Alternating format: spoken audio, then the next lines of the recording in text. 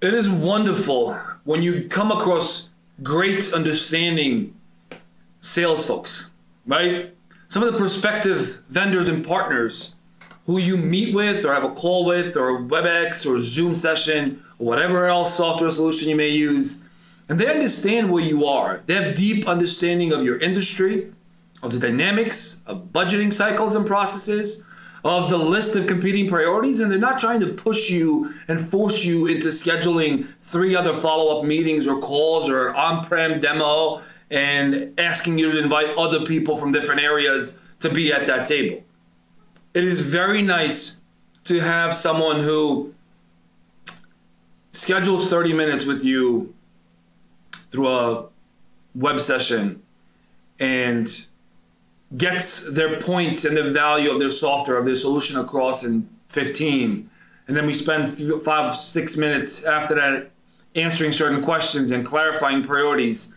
And they're very mindful and leave that conversation open-ended. They're not trying to force you into a deal. They're not trying to overwhelm you with millions of requests and emails and follow-up sessions.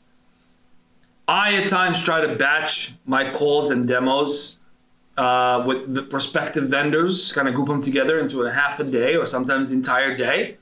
Today is one of those days. I've had 4 calls so far, and I have another 2 or 3 to go this afternoon.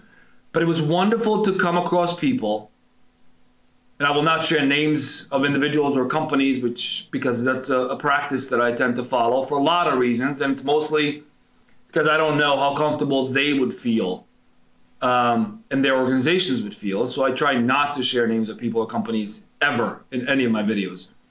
But it was wonderful. It was so refreshing to talk to someone who understands the challenges and opportunities that we all wrestle with, who comes and politely, professionally, efficiently explains the value of their product, of their software, of their solution, shares the pricing structure, follows up quickly with references that are relevant to you, whether they're in the same state, same type of organization, same industry, same region,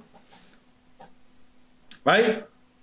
And then just says, leaves it open-ended for you to reach out to them when that solution makes it to the front page of your never-ending list of priorities and projects. I just want to take a moment to say that most salespeople are not bad people. Most people are not bad people.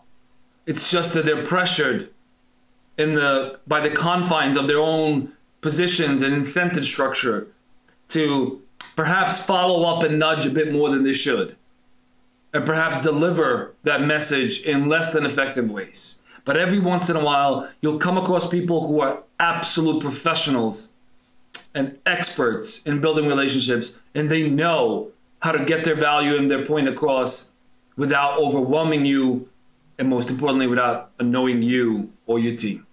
I just want to leave that out there and say that it was really wonderful to speak with 2 individuals this morning who were true professionals in the craft that they perform. Have a wonderful day. I wish you all the best. If this is the first video you see, please consider subscribing and sharing it with your friends and colleagues. And as always, and most importantly, leave your thoughts below, leave your comments below on the topic of sales and knowing how to sell and build relationships that I just covered. Have a great day.